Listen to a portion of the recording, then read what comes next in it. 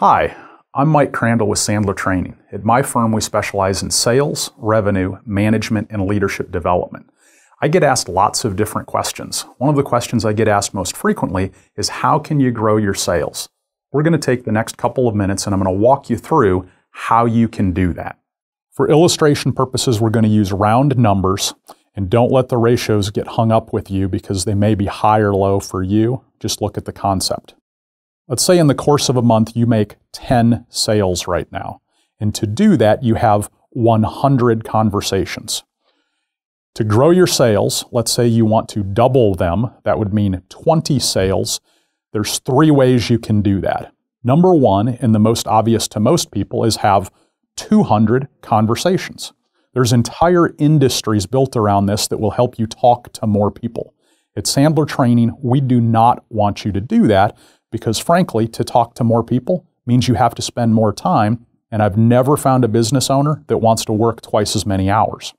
The second way to grow your sales, or for this illustration, to double your sales, would be to focus on those 100 conversations and make sure that they are with the absolute correct people. Again, to make sure they're with the absolute correct people.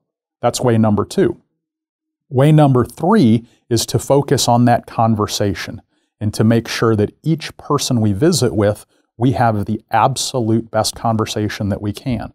What we find is that business owners and sales professionals who don't do this tend to waste a lot of time, a lot of energy, and a lot of money.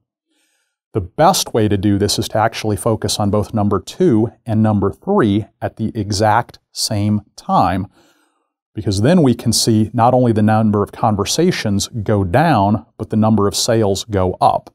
And what that leads people to is actually working less and making more. Many business owners have spent time and energy on method number 1 that we just talked about and have been frustrated by it.